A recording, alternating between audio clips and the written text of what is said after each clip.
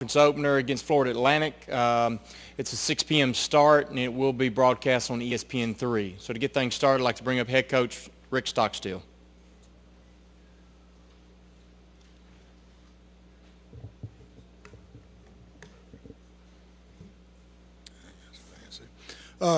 Start out, thank you guys for coming. I appreciate y'all being here. Like Mark said, it's our opening conference game. We're really excited about it.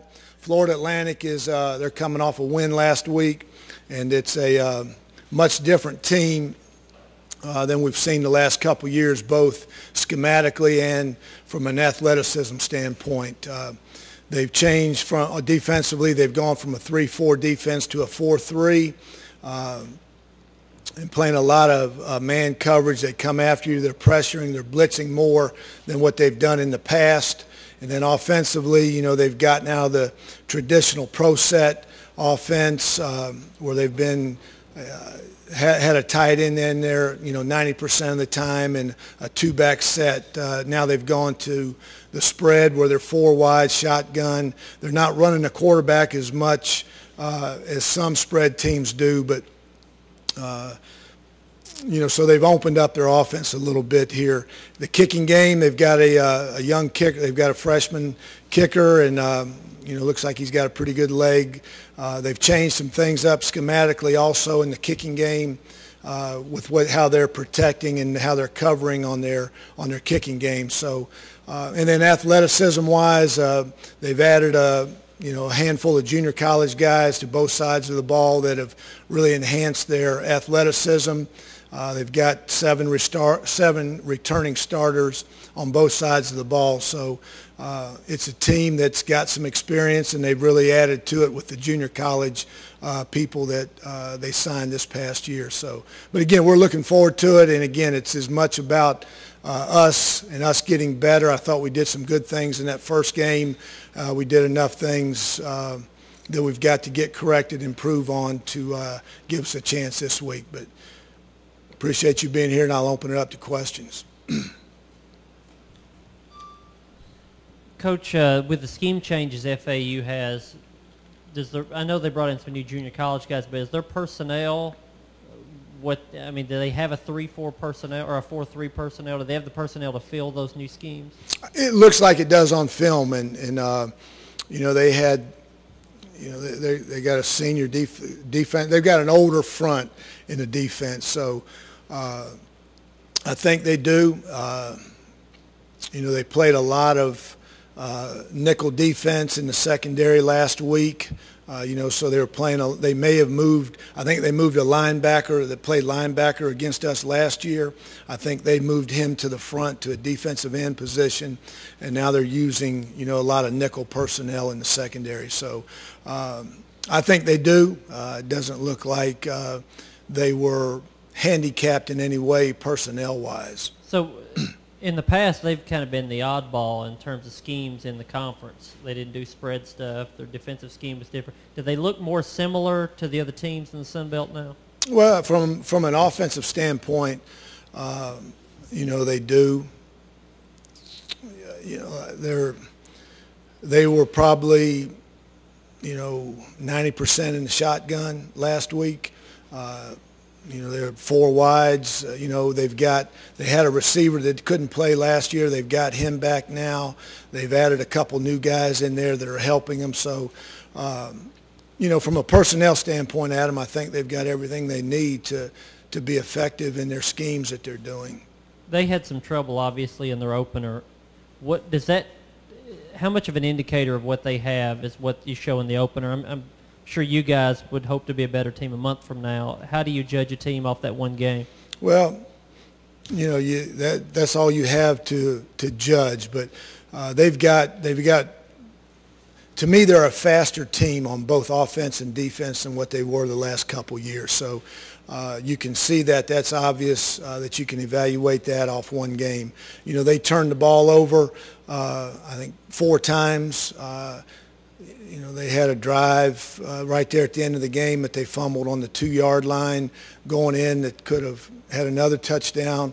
They had another drive stopped earlier in the game inside the 10 where they had a turnover. So I think turnovers hurt them, obviously, in that first game. They had a kicking mishap. You know, they fielded a kickoff and ended up going out of bounds on the 2 or 3 yard line. So they had enough first game mistakes that I'm sure they'll get corrected also this week. When you look at this game, you had chances to go up early this past game, to go up early 10-0, 14-0, whatever. Is there something missing in there where you can play well, but there's something missing there of that killer instinct, that go and just beat a team when you have opportunities? I don't think so. I don't think it's that. I mean, we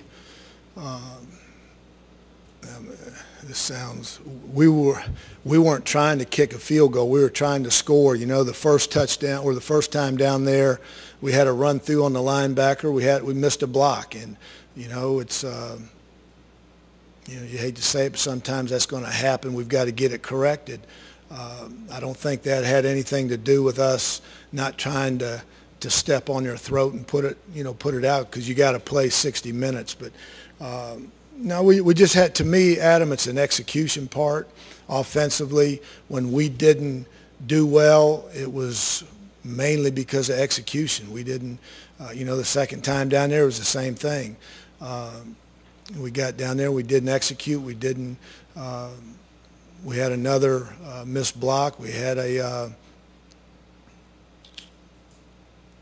I think we had a penalty, I think, down there on that side. Somehow we got behind the chains a little bit there on the second one. But to me, it's about execution and us controlling what we can control down there.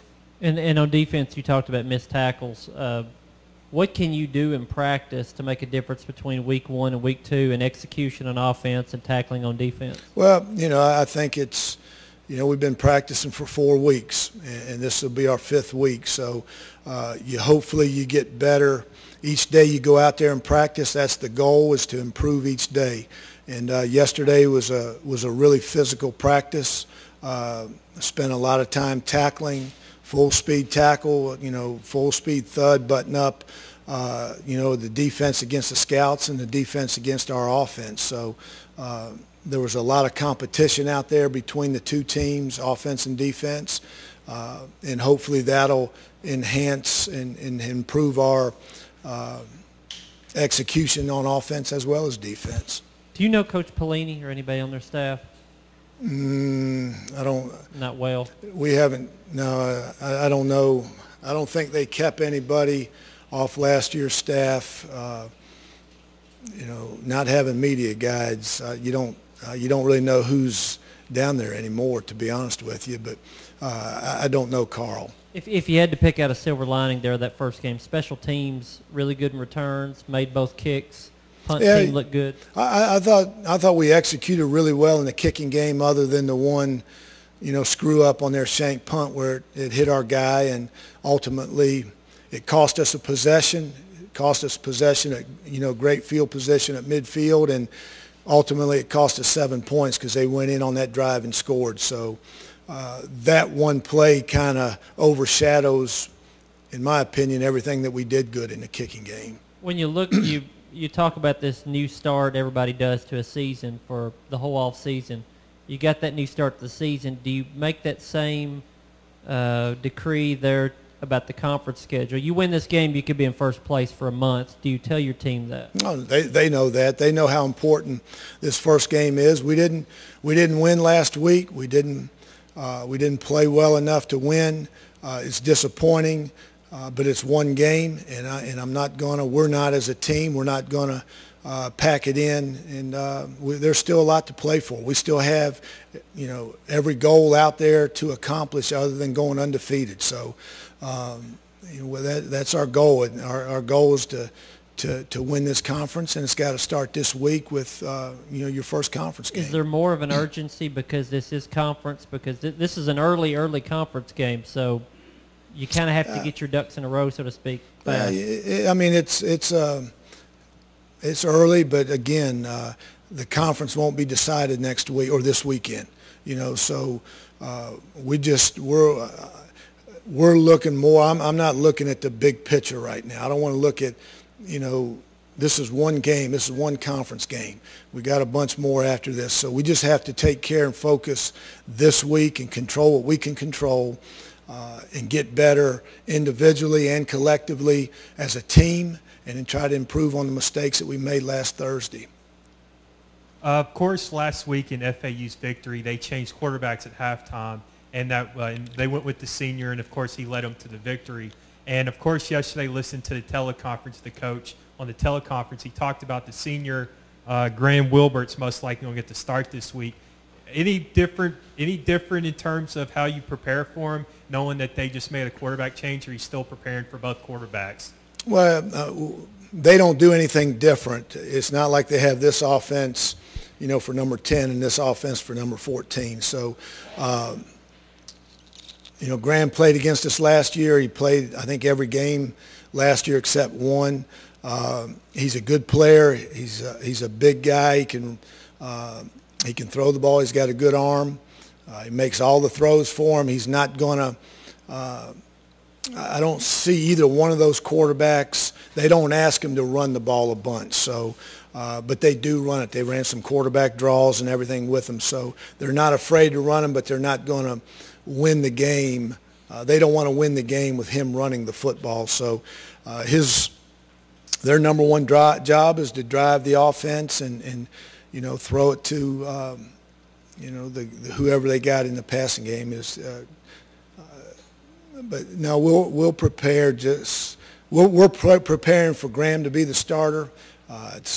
They put him in there at halftime, and he did a nice job in the second half. But they're both very similar. They're both prototype NFL type quarterbacks. They're big, tall guys. Anything else? I appreciate it. All right, it's now time for our student athlete, quarterback Logan Kilgore.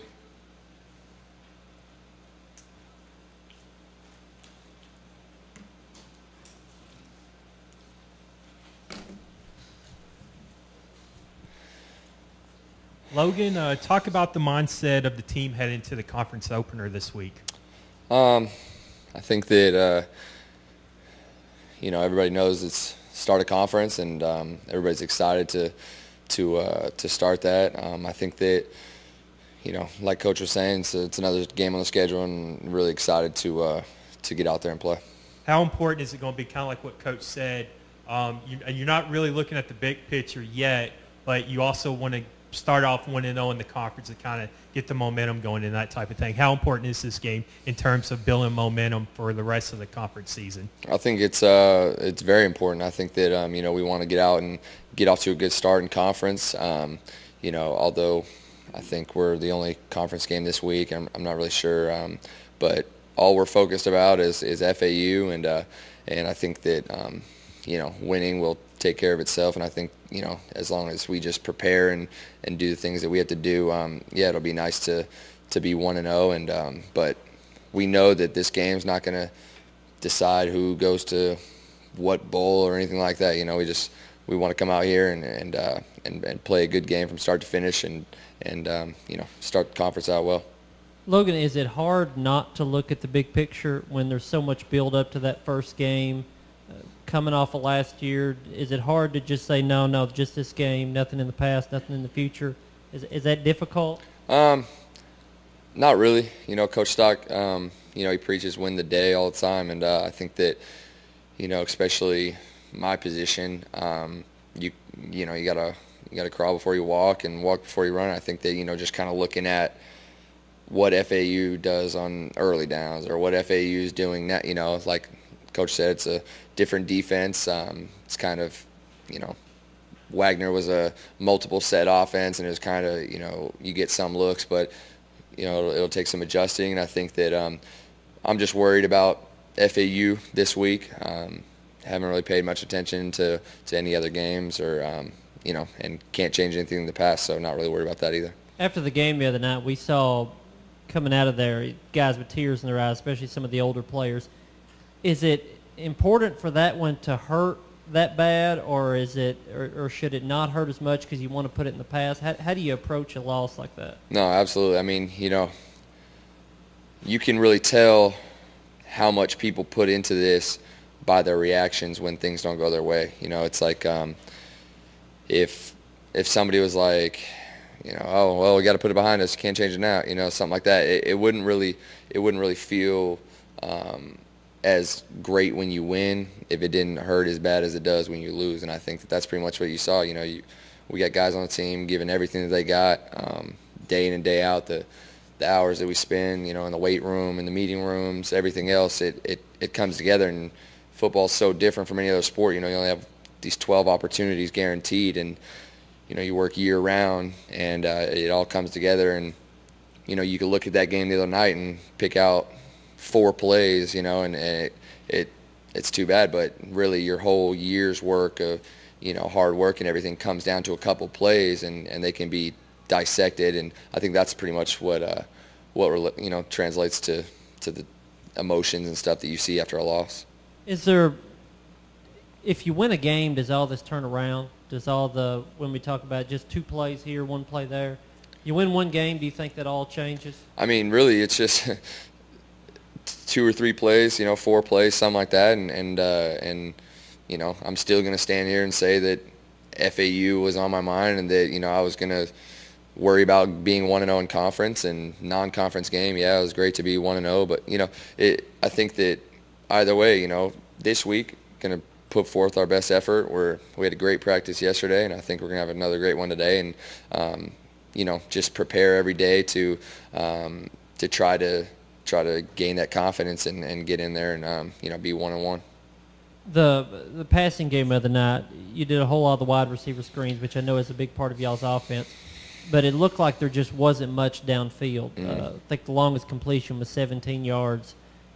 Is that something that's you guys are going to have to force, or is it just going to have to come? What's going to change that to get something downfield? I mean, you know, the 17-yard completion was on a screen pass, and I think that as long as we're moving the chains, you know, whether it's our offense, anybody's offense, if you gain 4 yards every down, you're unstoppable. You know, if you first down get 4, second down get 4, and third down get 4, you'll never be stopped. So I mean, I'm not really worried about. I think McNeese did a really good job keeping everything in front of them, and I think that was probably one of their main, you know, missions. And it's just you know, if I was out there forcing balls and stuff like that, then I wouldn't be putting our team in a chance to win. I think that just taking what they gave us, we have those threats, and I feel like with time we'll be able to use them. But the other night I felt like offensively we were very efficient.